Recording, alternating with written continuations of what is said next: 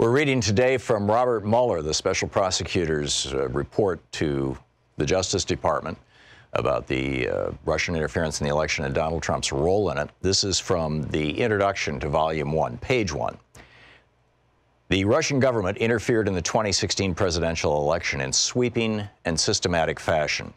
Evidence of Russian government operations began to surface in mid-2016. In June, the Democratic National Committee and its cyber response team publicly announced that Russian hackers had compromised its computer network. Releases of hacked materials, hacks that public reporting soon attributed to the Russian government, began that same month. Additional releases followed in July through the organization WikiLeaks, with further releases in October and November. In late July 2016, soon after WikiLeaks' first release of stolen documents, a foreign government contacted the FBI about a May 2016 encounter with Trump campaign foreign policy advisor George Papadopoulos. Papadopoulos had suggested to a representative of that foreign government that the Trump campaign had received indications that from the Russian government, that it could assist the campaign through the anonymous release of information damaging to Democratic presidential candidate Hillary Clinton. That information prompted the FBI on July 31, 2016, to open an investigation into whether individuals associated with the Trump campaign were coordinating with the Russian government in its interference activities. That fall, two federal agencies jointly announced that the Russian government, quote, directed recent compromises of emails from U.S. persons and institutions, including U.S. political organizations, and these thefts and disclosures are intended to interfere with the U.S. election process, end quote. After the election in late December 2016, the United States imposed sanctions on Russia for having interfered in the election. By early 2017, several congressional committees were examining Russia's interference in the election. Within the executive branch, these investigatory efforts ultimately led to the May 2017 appointment of Special Counsel Robert S. Mueller III.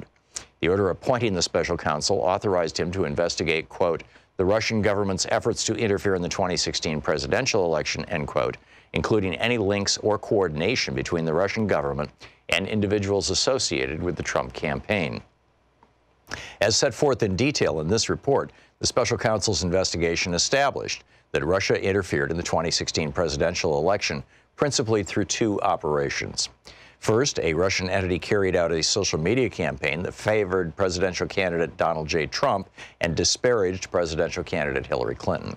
Second, a Russian intelligence service conducted counter-intrusion operations against entities, employees, and volunteers working on the Clinton campaign and then released stolen documents. The investigation also identified numerous links between the Russian government and the Trump campaign. Although the investigation established that the Russian government perceived it would benefit from a Trump presidency and worked to secure that outcome, and that the campaign expected it would benefit electorally from information stolen and released through Russian efforts, the investigation did not establish that members of the Trump campaign conspired or coordinated with the Russian government in its election interference activities. Below, we describe the evidentiary considerations underpinning statements about the results of our investigation and the special counsel's charging decisions, and we then provide an overview of the 2 volumes of our report. The report describes actions and events that the special counsel's office found to be supported by the evidence collected in our investigation. In some instances, the report points out the absence of evidence or conflicts in the evidence about a particular fact or event. In other instances, when substantial, credible evidence enabled the office to reach the conclusion with confidence. Where that happened, the report states that the investigation established that certain actions or events occurred. A statement that the investigation did not establish particular facts does not mean there was no evidence of those facts. In evaluating whether evidence about collective action of multiple individuals constituted a crime, we applied the framework of conspiracy law, not the concept of collusion. In so doing, the office recognized that the word collude was used in communications with the acting attorney general, confirming certain aspects of the investigation's scope, and that the term has been frequently invoked in public reporting about the investigation.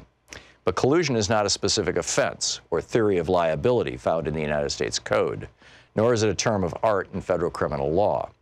For those reasons, the office's focus on analyzing questions of joint criminal liability was on conspiracy as defined in federal law.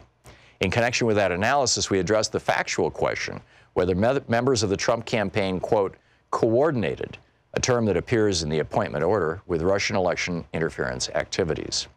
We understood coordination does not have a settled definition in federal criminal law.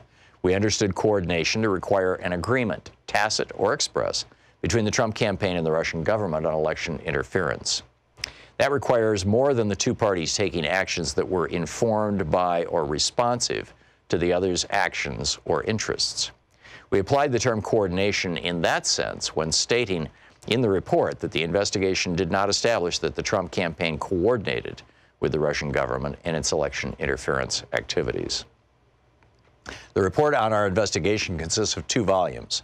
Volume 1 describes the factual results of the special counsel's investigation of Russia's interference in the 2016 presidential election and its interactions with the Trump campaign. Section 1 describes the scope of the investigation. Sections 2 and 3 describe the principal ways Russia interfered in the 2016 presidential election.